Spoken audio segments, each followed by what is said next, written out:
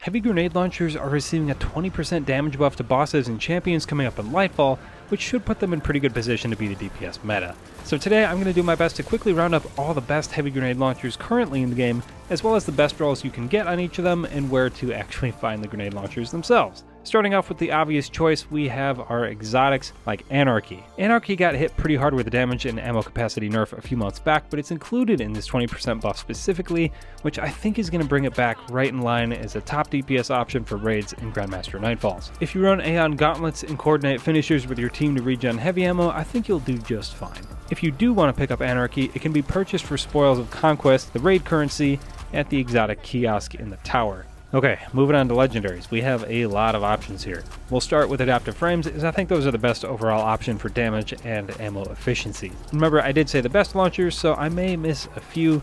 That's going to be either because the trait combinations are just garbage, or they're inaccessible to a broad range of players. If you really like Swarm of the Raven, it's not personal. Interference 6 is a really reliable option here with choices like Field Prep and Full Court for extra reserves, super fast reloads, and up to 25% extra damage if your target is 50 or more meters away. Might sound like a lot, but it all just depends on the boss. For example, you can easily get the full effect on bosses like the Sanctified Mind. Interference can also roll with auto-loading holster in the first column, which is great for combination DPS if you want to pair it with something like Izanagi's Burden.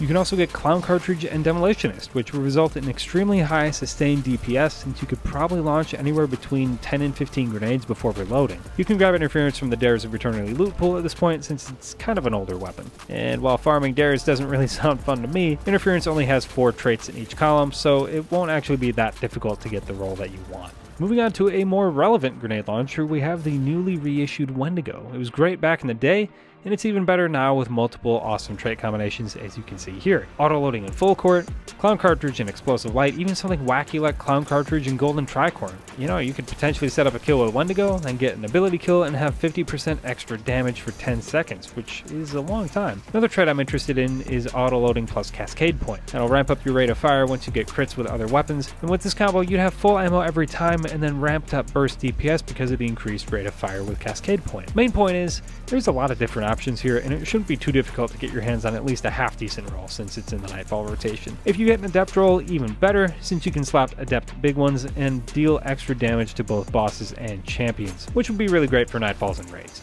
Next up, I've got Typhon GL5, another Amalon grenade launcher with solid perks, almost like a Bunget Wendigo if you don't want to play Nightfalls. It can drop from the world pool, so no doubt you've had a few come through your inventory at some point. In my opinion, best roll in this one is probably Grenadier for instant reloads and Explosive Light for increased damage on your first 6 shots after collecting Orbs of Power. Impulse Amplifier for fast reloads isn't too bad if you land that as well. I actually really like this trait since the increased velocity makes it a little bit easier to hit the boss and it's kind of nicer for ad clear.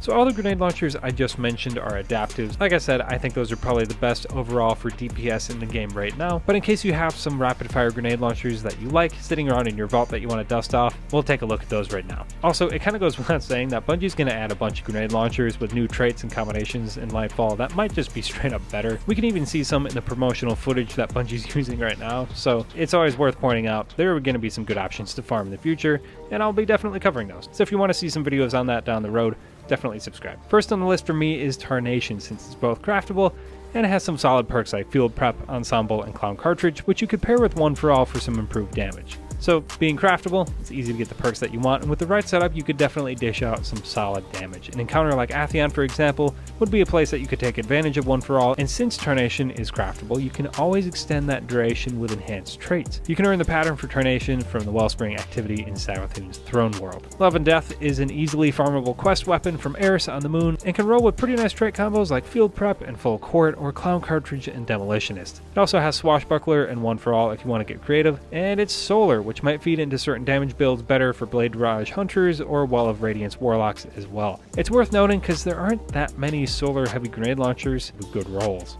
I'll leave it at that for today. There's a pretty good number of options to choose from here, and I think between the new grenade launchers and Lightfall, our current legendaries, and then Anarchy, you'll have plenty to work with. I hope you enjoyed the video and you found it helpful. If you did, like the video and leave a comment with your favorite GL out of this list. Mine's probably Typhon for now, and will be Wendigo when I can actually get a good roll. Anyhow, don't forget to subscribe if you want to support the channel and see more awesome Destiny videos. As of making this video, Lightfall is dropping in just a couple weeks, and I've got a lot in the works until then, and I'll definitely be doing a lot of videos once Lightfall drops. So make sure you turn on the notifications to stay up to date too. As always, thank you so much for watching. catch you guys in the next one.